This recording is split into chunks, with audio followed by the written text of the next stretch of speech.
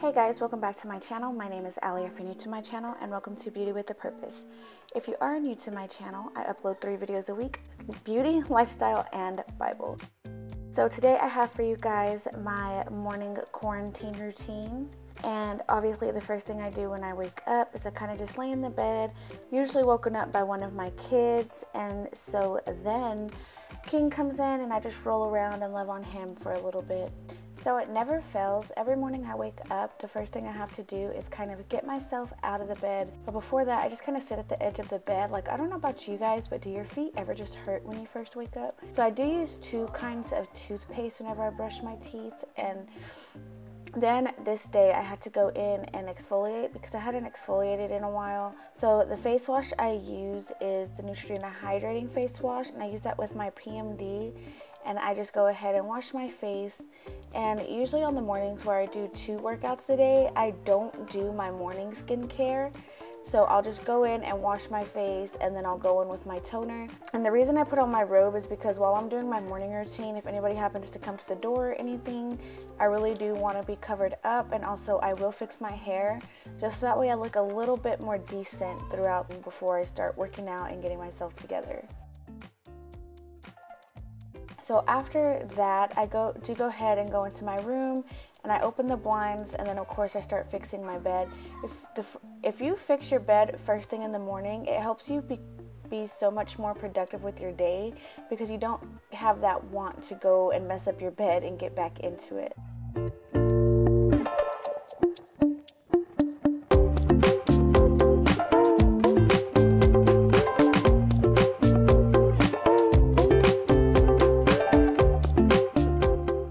So after fixing my bed, I do go around my room and I just go ahead and start cleaning up any little messes that I have around the room, and just hanging up some clothes that needs to be hung up because on Mondays I do laundry. So that's probably like the only day that's really thrown off because it is laundry day.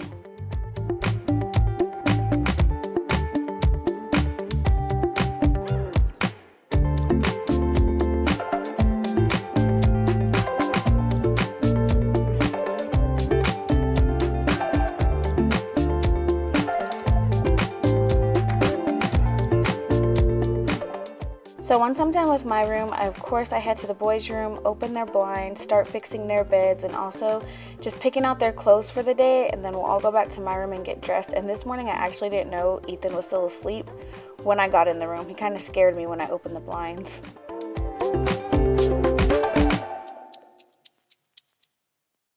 So another thing I do in the boys' room first thing in the morning is I will go ahead and start diffusing some essential oils. I do a blend for their allergies just because allergies have been super crazy and we can't risk allergies with everything that's going on in the world. And then after that, we do go ahead and go back to my room, and like I said, we start getting dressed and just start getting ready for the day. Of course, I change into my workout clothes before I change out into my daily clothing, I guess you could say.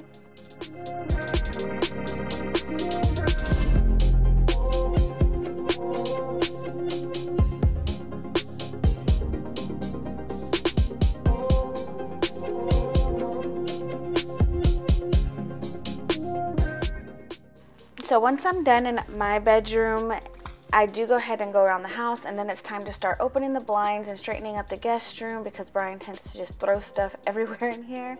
And so it's just time to straighten up that room. Then of course head to the living area and the kitchen area and start opening up those blinds. And then I kind of got to deal with the kids, find the remote, and all kinds of sorts of crazy stuff before I'm able to actually get my day started and get the boys breakfast.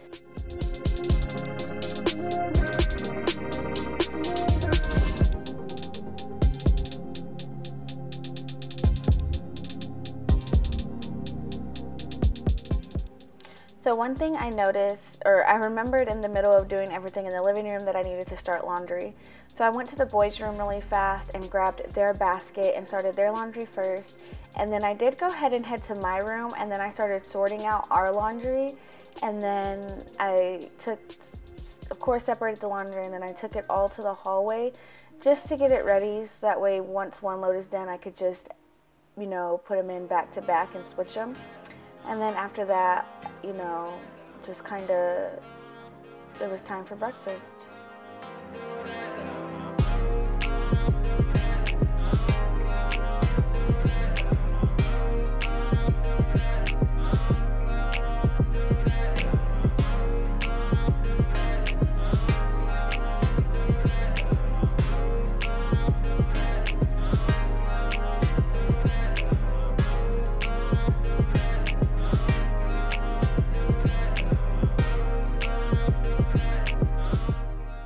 once I got to the kitchen, I realized that the boys' plates that I usually serve them breakfast on and that they use for the day were dirty. So I did go ahead and start dishes this morning. It wasn't very much because it was just their plates that we usually put their dinner on from whenever we eat out, and a few cups.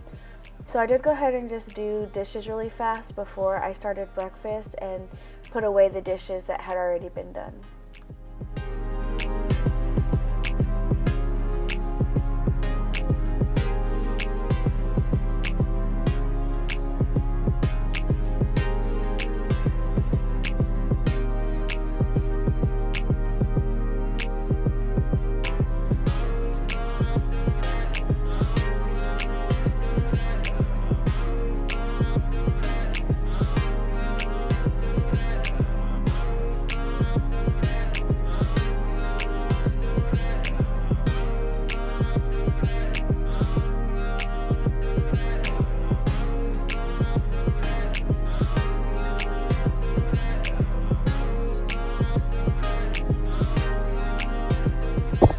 Okay guys, so the rest of this video will actually have sound. So now that I've cleaned, started the laundry, got the boys dressed and all that good stuff, I'm going to go ahead and start their breakfast. They always have breakfast around 10 o'clock and that's exactly what time it is now. I don't usually have to do dishes in the morning because I do them at nighttime. But since we had been eating out, we really just had like some cups and plates from where we would split up the boys' food from eating out, because that's what we do. We'll just buy the boys like an adult meal and then we'll split it between them.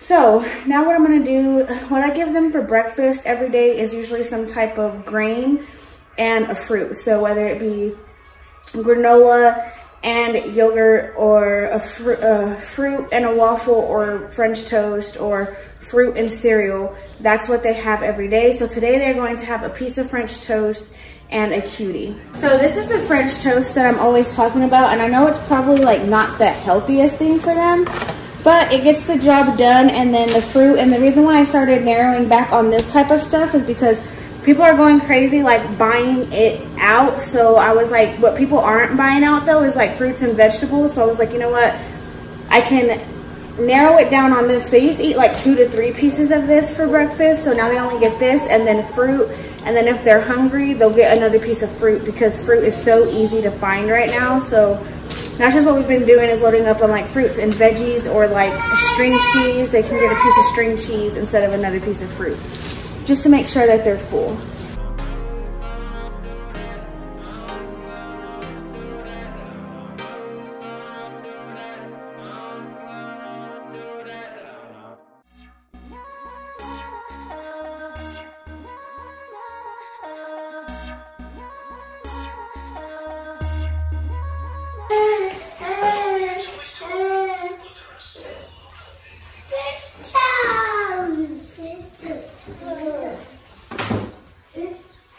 Okay, so now while they're eating, I will go ahead and go work out. I didn't show you guys, but before I started like sorting out the laundry and getting the boys dressed, I do take my supplements. So I take a thermogenic and a CLA plus carnitine, I think it's pronounced. So this is what I take, and I'm just somebody, I have a really hard time at sweating. So these help me really get a good workout and sweat going on. The serving size for this is 2, but I only take 1 for my morning workout and then 1 for my nighttime workout, because yeah. We'll go ahead and go to the room and start working out.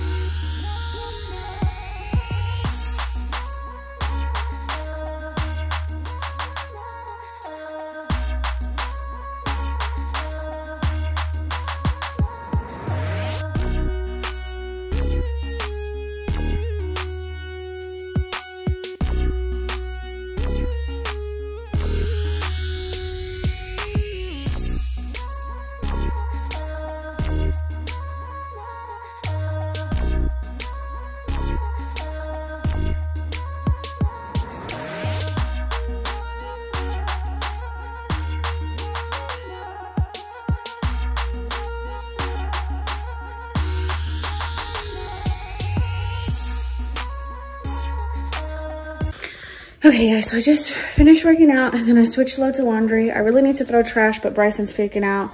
King is freaking out. So what I'm going to do is I'm going to do my morning skincare and then I'm going to go ahead and sit down with the boys and do learning time.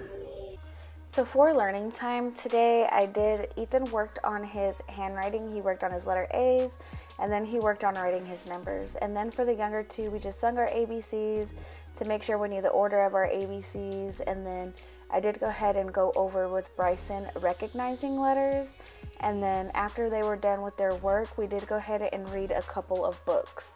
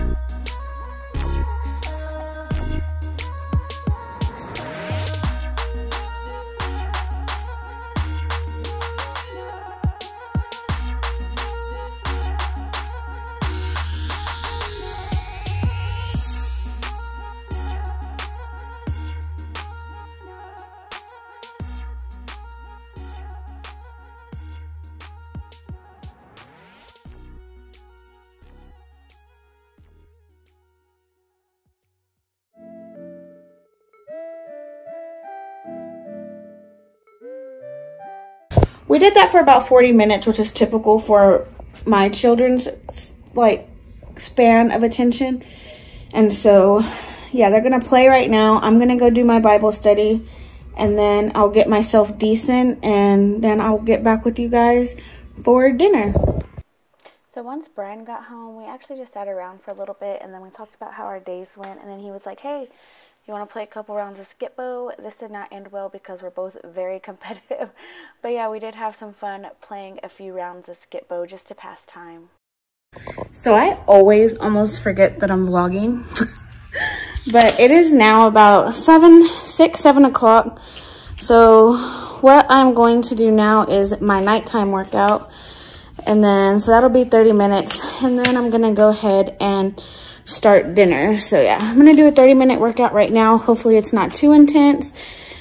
So no link setting coming, so it might be a little bit intense. So let's go ahead and get that started.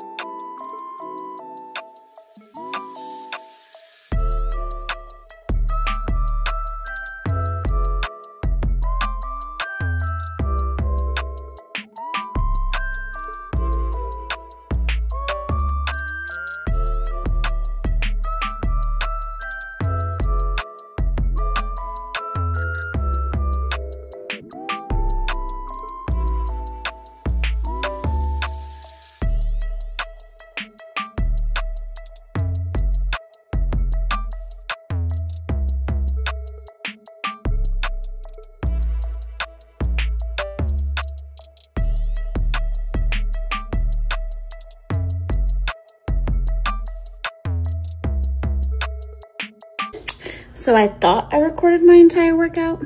I didn't. So now we're gonna go cook dinner. And I'm making vegetarian dinner tonight. So let's get to it. So I did want to go ahead and share with you guys what I made for dinner. So this is what you'll need. You'll need a can of black beans, and then you'll need some jasmine rice. You'll need a can of enchilada sauce, your preference. I actually ended up using green enchilada sauce and red enchilada sauce. And then I got some tomatoes, some bell peppers. I was going to use green onions, but they were frozen. And then I used a regular onion. And then, of course, just your seasonings of your choice. I was making Spanish rice, so I did use some sazon. And then some chicken, I don't know what it's called. It's like a little cube, and you find it in the Spanish section of supermarkets. And so I did use that to season my rice as well. And then, of course, I have some avocados. And then I don't show it in here, but I used some lemon with the avocados.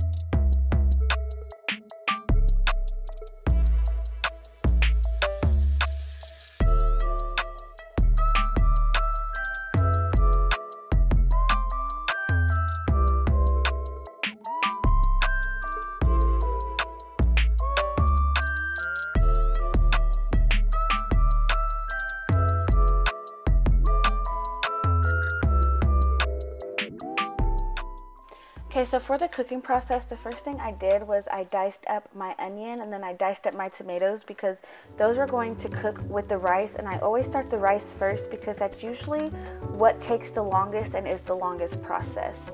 So of course, dice your tomatoes and dice your onions and any other vegetables that you're going to want to cook with your rice before you actually start your rice.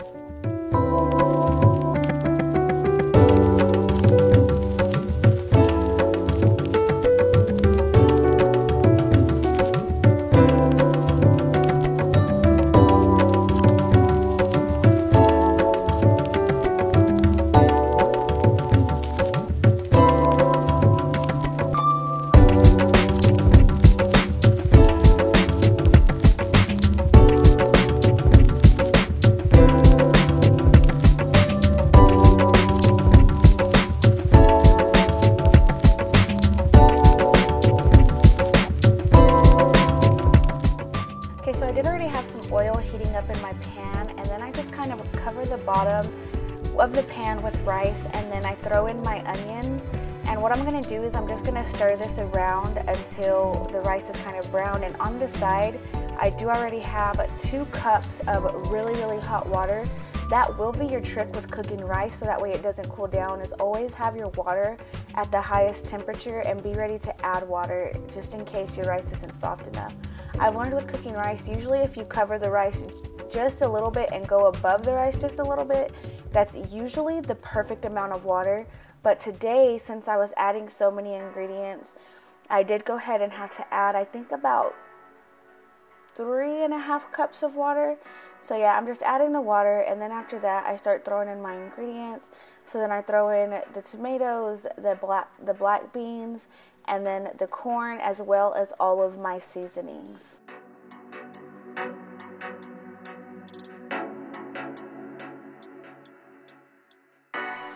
So once you have all of your seasonings and ingredients added into your rice, you're gonna just let it boil. You're not gonna touch it. You might stir it like 1 or 2 times throughout this process, but you don't want to stir it too much because that's how you get soggy, mushy rice. If you want the fluffy rice, you kind of just let it boil. And what I usually do is, like, it gets kind of foamy over the top sometimes, and so once I see that foam over the top, that's when I'll go in and stir. Other than that, I really do not touch the rice.